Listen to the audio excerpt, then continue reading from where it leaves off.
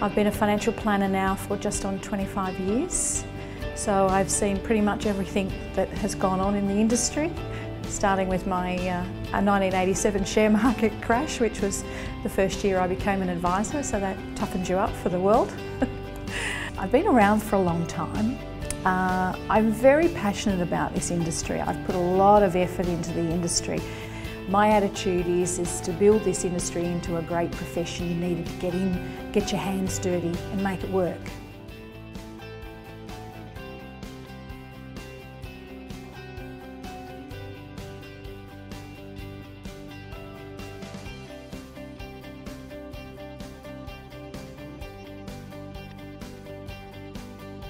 I went to see a financial advisor myself and I had everything mapped out. You know, this is what my husband and I were going to achieve, this is what we've done. I even done the investment research.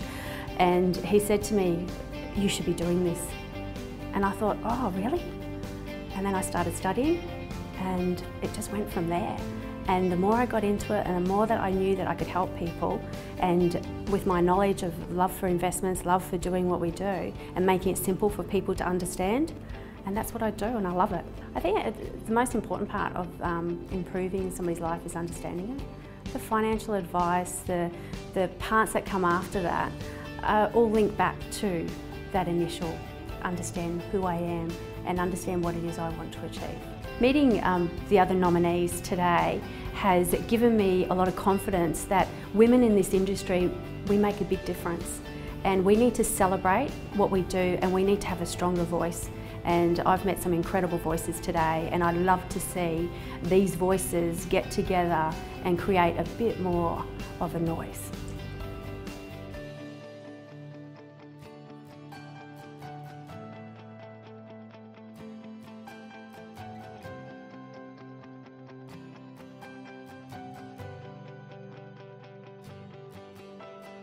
I love the satisfaction of somebody coming in and just being a blank canvas and seeing the expressions on their face when they're actually learning about things.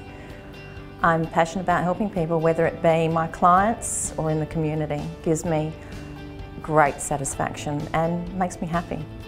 About 12 years ago, one of my clients was dying of cancer and I went out to sign some forms with them, and I asked him if there's anything that I can do to help him or to ease the stress. If there's anything that he doesn't feel that he could ask someone to do, that I'd be happy to do it for him. And he asked me to do his eulogy. So that was lovely but difficult. And also before he died, he asked me to take care of his wife. I think it probably gave him some peace at the end, knowing that I was there to help her and guide her. I don't think I have to be remembered for anything in life. I think it's what you do with your life that really counts and makes a difference and leaves a footprint in people's hearts, and then you're fondly remembered.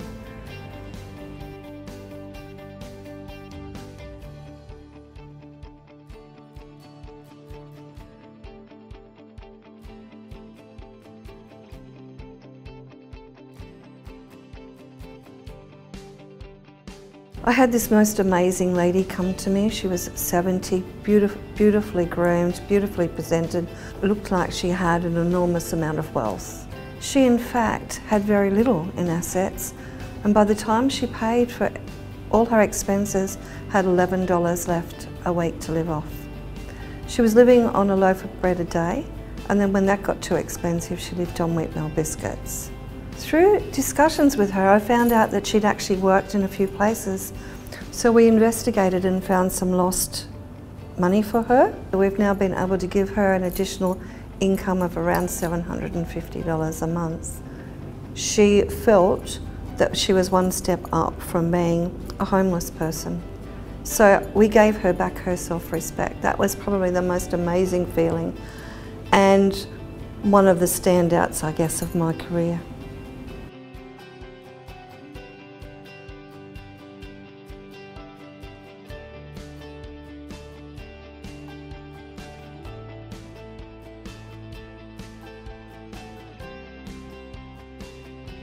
When I left school, I wanted to be a psychologist, and I got a job in a bank, and I thought, well, if I'm going to run the bank one day, I've got to do some studies, so I did accounting. But I think I'm combining psychology with the job.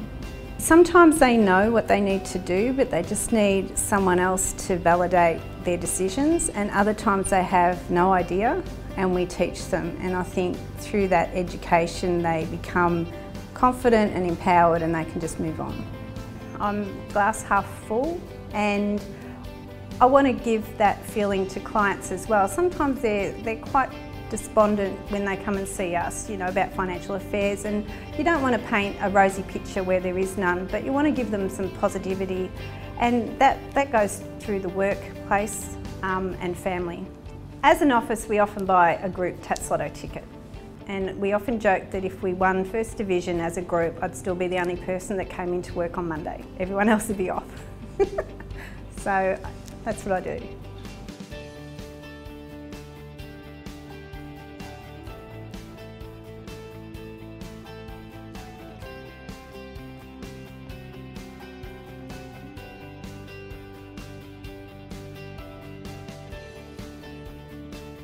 I finished a law degree and realised that being a lawyer wasn't for me, and I wanted something that gave me the opportunity to think more creatively and to genuinely help other people, getting them in touch with what their personal values are. So asking them to really think about what it is that motivates them and then connect that to the way they manage their money. I'm passionate about my kids, and I'm passionate about creating a better world. So that's about asking people to stop and think about how amazing the world we live in today, how lucky we are to have been born into a peaceful, beautiful country like Australia that's actually the 5th wealthiest country in the world. And when I look around at the people I share my train journey with to work every day, we don't look like the 5th most happy people in the world.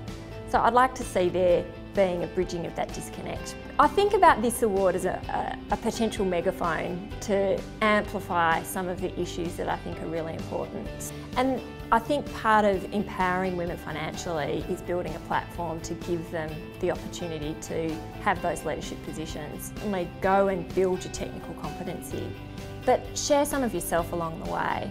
Relax and enjoy, and use the natural skills you have to be able to empathise and connect with others. It'll make it more fun for you, and you'll be of so much more benefit to your clients.